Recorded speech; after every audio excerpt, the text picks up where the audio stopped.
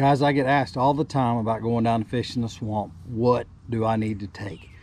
I put together my favorites, the stuff that I'm going to go to the swamp with every time. Now, I am not a swamp pro, but I have learned a lot of what not to do and what to do.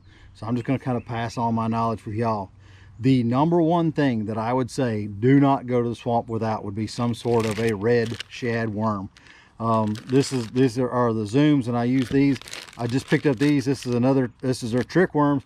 The thing with the worms, it doesn't matter. You can use the front half, the back half, the middle third. As long as it is a red worm, it will work.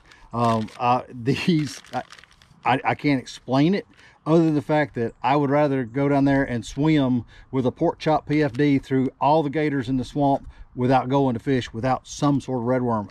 That's how important this is. So just remember these. Now, you can fish them on a jig head. I use a usually a 1/8 ounce or up to a quarter, no bigger than that, and work them that away.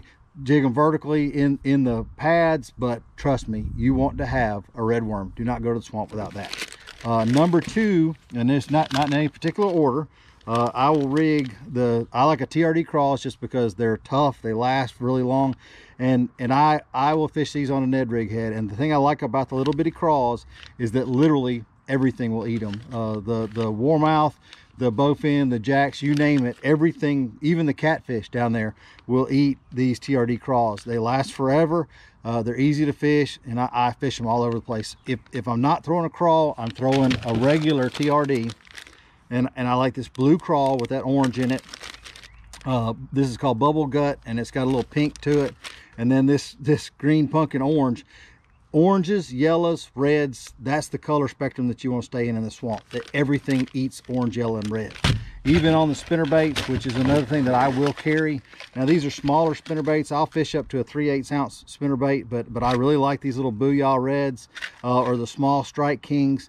I will fish a bigger one in a white and drag it closer to the bottom. I like that a whole lot. But these are my go-tos right here. So just remember to carry some sort of a spinner on, and even in the spinner, an inline spinner. And you see my color spectrums here. They're all bright, and I like these little Vibrax. They work very well, but having some sort of an inline spinner, you see it's reds and yellows. That's what you want to have. Another thing that I do, if the weather's warm enough and there's any topwater action going on, a black and blue buzz bait. Now, I love throwing a black and blue down there. The thing you want to do is watch behind this bait when you're reeling it in, because 99% of the fish will track it before they hit it. So when you see a secondary weight come up behind it, track it, slow this down to where it's just sagging in the surface. And when that starts, that sag is when he's going to hit it. But just make sure that you keep your eyes watching behind it. Same thing with a frog. Now, I don't like throwing a frog that much down there because I tend to miss most of the fish. You'll miss a lot of the fish with any soft plastic you throw. The buzz bait, if they hit it, most of the time you've got them. So I would much rather throw the buzz bait than the frog, but that's if the weeds are where I can't throw this, I'll throw a frog just to get by. But honestly, if you had one thing, like I said, some sort of red worm, this is what you want. This will get it done. Hope this helps. Y'all take it easy.